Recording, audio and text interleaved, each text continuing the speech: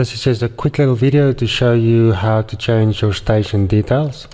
This can be done under settings, station details, and here you can easily edit your station name, description, a link to your website where your station is located.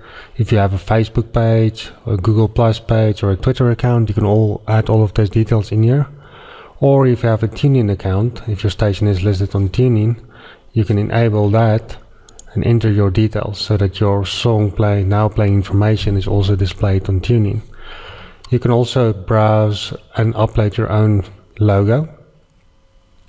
And if you ever needed your station ID, you can also read your station ID from this page. Once you've made your changes, just click save and your changes will be applied. Only the station owner is allowed to edit the station details. So if you see something like this, where all the details are grayed out and you're not allowed to edit them, it means you're logged in as a DJ and you don't have permissions to edit the station.